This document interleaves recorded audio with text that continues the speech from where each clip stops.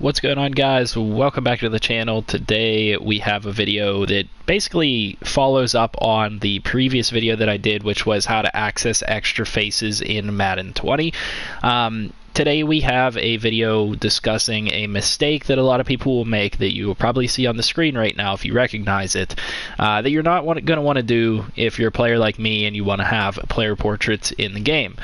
So there are a lot of players in this game that have face models that don't necessarily match the actual player. There are some players that are really good, like Miles Sanders here matches his face pretty closely, but if I can remember correctly, this is actually the Bengals franchise that we're in on my channel. If we look at Jesse Bates, for example, he has a generic face in the game, and I don't really know why they give him this generic face, but it doesn't really look like him, in my personal opinion. I mean, they tried to get it as close as possible. It doesn't look too bad, but what people will do is they'll go in and they'll edit a player like that. And what ends up happening if you edit a player that has a player portrait, like let's say I go in and edit Gerard Wilson, for example. For some reason, I think that his face model doesn't look quite good. If I go in and edit his face model, what's going to end up happening is his portrait is going to get removed from the game. So you have to pay attention to who you're actually editing the face on. So if I just go ahead and save this, his portrait gets removed from the game. And this could happen to you if you try to do it to some pretty high profile players. It can happen to anybody that has a portrait in the game, because there are some good players in this game that don't have accurate face models. I don't know why. I don't know how they pick and choose who gets the face models. I think that it has something to do with the players actually giving the rights to the developers to be able to use their likeness.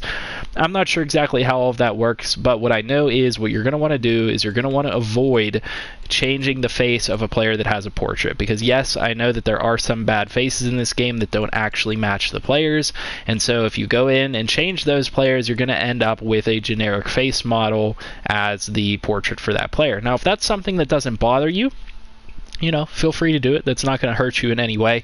But if you're a guy like me and you like having the portraits in the game of all the players that actually have portraits, that could be pretty important to you, and you're not going to want to mess that up. One of the commenters had experienced this firsthand and asked me if there was a way to reverse that, and there is in fact no way to actually reverse it if you remove a player's portrait like this. Unfortunately, you're stuck like that in franchise mode. So credit to David Chen. I'm looking at my phone now. David Chen is the one that left the comment for that, so shout out to him. This is a good little tips video for you guys to know. That way you guys don't go ahead and do the same mistake, because I had to learn this through trial and error myself, and I ended up changing a bunch of players, not realizing. I went back through and looked at them and realized, oh wait, these guys don't actually have portraits in the game anymore, and so it created a problem for me, and I was like kind of upset about it because of the fact that I actually care about having the player portraits in the game. So try to avoid that if that's something that you care about. Like I said, you could go to any number of players that have a portrait and change their face model, and it will automatically remove their portrait. So hopefully this helps you guys out in some way. Hopefully it prevents you guys from making that mistake like I made.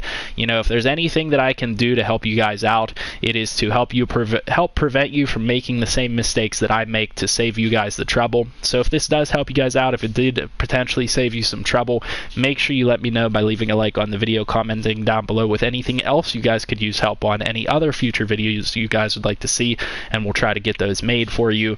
Like I said, leave that like, subscribe to the channel if you're new, and I'll see you guys in the next video. Have a good one.